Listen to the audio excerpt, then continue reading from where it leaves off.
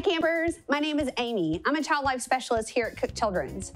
Welcome to Did You Know, our weekly series where we're learning more about our body and how it works. This week we're learning about our blood. In this episode, we're talking about cancer. Did you know that cancer cells sometimes look like a rainbow underneath the microscope? This is because of the stains and dyes that they use to help see the cancer cells. Who knew? I'm going to send it over to Sarah and Caroline to help us learn more. Hi, I'm a white blood cell. I get instructions from my body on how to do my job.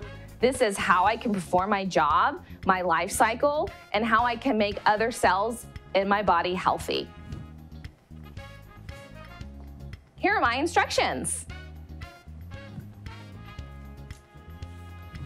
Sometimes though, your body gets bad instructions or mutations, which means that these cells can actually hurt other parts of your body. When these mutations happen, it can cause cancer cells.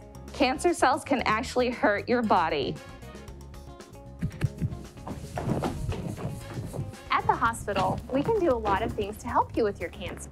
We have chemotherapy, radiation, surgery, even stem cell transplant. These treatments can be hard.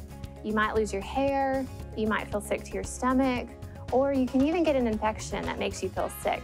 But the good news is all of these treatments are really good at fighting cancer and making your cells healthy again with good instructions. I think Amy has some questions for us. Are there different kinds of cancer? There are many different kinds of cancer. We can have cancer in our blood, in our bones, lots of different places in our body.